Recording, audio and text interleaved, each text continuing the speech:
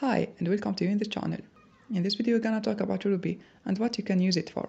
You don't have to spend much time researching programming languages to hear about Ruby programming and its popular web framework, Ruby on Rails.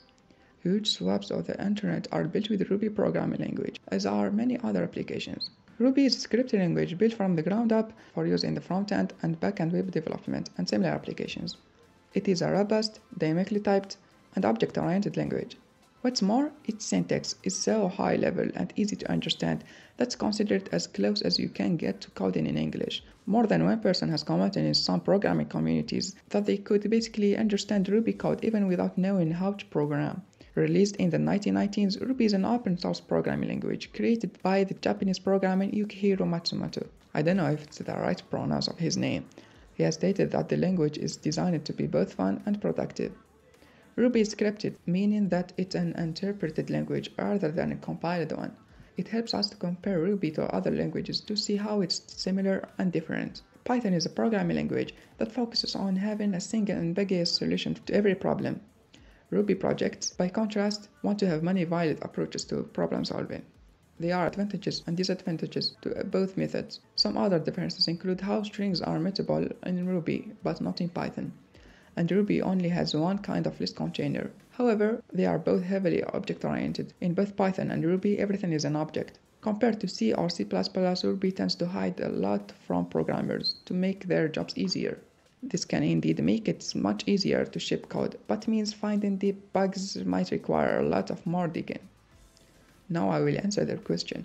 What is Ruby programming used for? Ruby is most used for building web applications. However, it's a general-purpose language similar to Python, so it has many other applications like data analysis, prototyping, and proof of concepts. Probably the most obvious implementation of Ruby is RaiseWeb, the development framework built with Ruby, and Homebrew, an extremely popular tool for installing software packages on macOS. It's also written in Ruby. So is the security software Metasploit, which allows you to test websites and applications for how easy they are to break into. There are a number of highly visible applications created by Ruby developers with Rails that include popular booking sites like Airbnb and TV streaming services like Hulu, and other applications include GitHub, Goodreads, and the calories tracking application MyFitnessPal.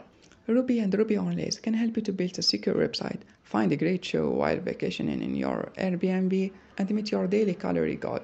It's not bad for such a simple programming language. And now the question, where can you learn Ruby programming? There are many free online resources available that can teach you the basics of Ruby and Ruby on Rails. One of the most useful for those seeking a job in development would be App Academy Open.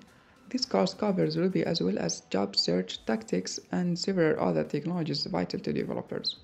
Ruby can also be learned via Coding Bootcamp or other online services like Try Ruby or Code Academy. So as we know now, Ruby is a strong language to add to your developer profile, resume, and portfolio. If you are just starting your tech career, it's also easily an introduction into the world of programming. And now that's for this video. I hope you liked it. Don't forget to subscribe if you are new to this channel. Goodbye.